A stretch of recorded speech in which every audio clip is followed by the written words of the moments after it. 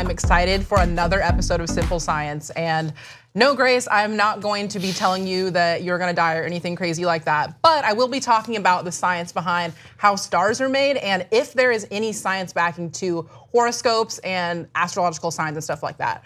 So I don't know about you guys, but I'm obsessed with space. Mainly because there's like— Oh, not space, sorry, go ahead.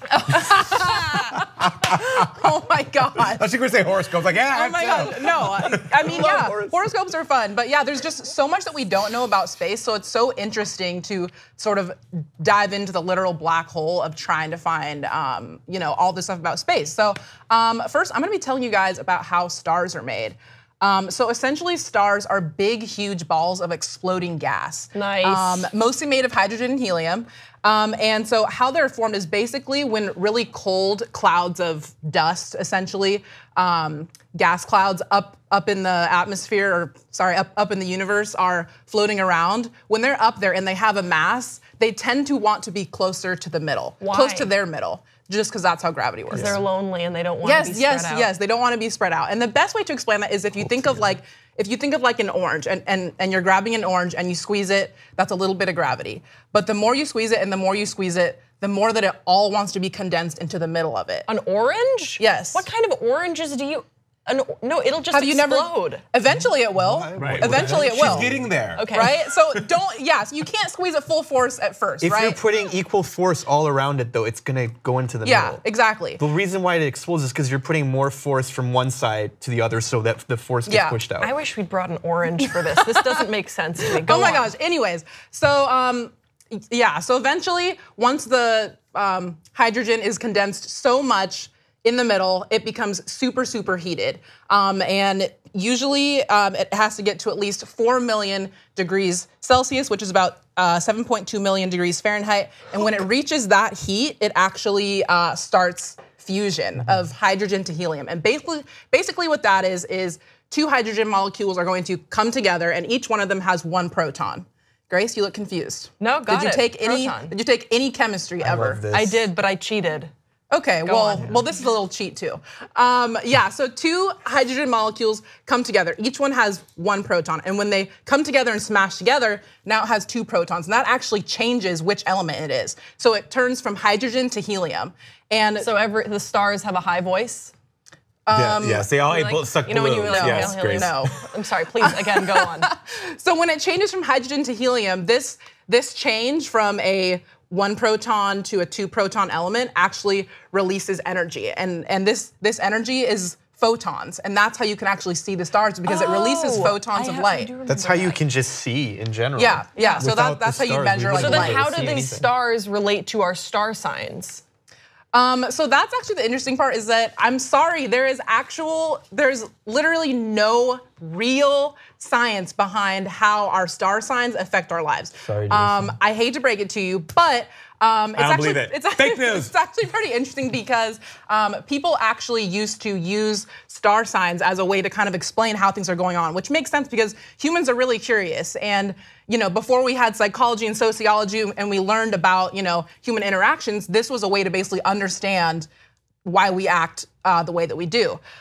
So let's see, there are 12 constellations that correspond to certain months, and I have a picture of this. And it's calculated by the Earth's rotation against Earth. The Earth's rotation around the sun and the relative sun position in the sky. So like I said, there's unfortunately no science backing this, but I'm a big advocate for, even if there's no science backing it, if it makes you happy and it makes you a productive member of society, why not? And that's why I'm a creationist. Here's my pseudoscientific explanation.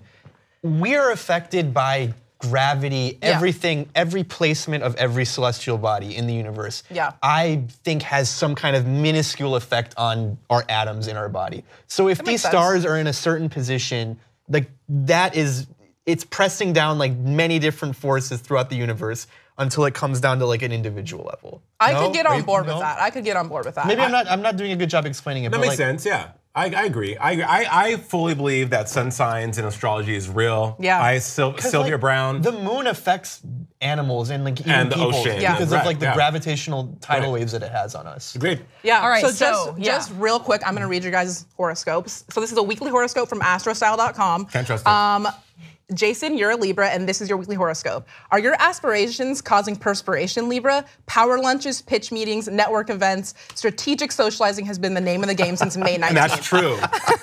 Before you break another sweat and totally throw off that delicate work-life balance, hit pause and regain equilibrium. Maybe you've been so busy with your hustle that your inner circle has wound up shortchanged. Boom. Planetary oppositions can shake things up and force you to recalibrate. Take time to realign your priorities. However, you define That's them. so me at the moment. I'm so busy. Last night I was watching Pose. I thought, where am I? All right, what's Amir?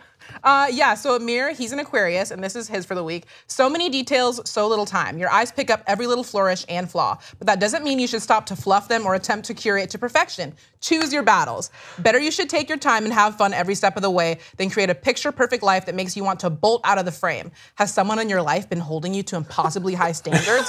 Or maybe they keep tapping you for bottomless refills of support without giving the same return? It's boundary time, Aquarius. Demand the respect you deserve, and if you can't get it, ghost. Go. Okay, so this is really quick. Grace is a Scorpio, and hers says, silencing your suspicious mind, a minor issue could balloon into a ginormous debate. You might get that last word in, but at what cost? Even spilling tea to a neutral third party could be the final straw in an important relationship if word gets back you're gossiping.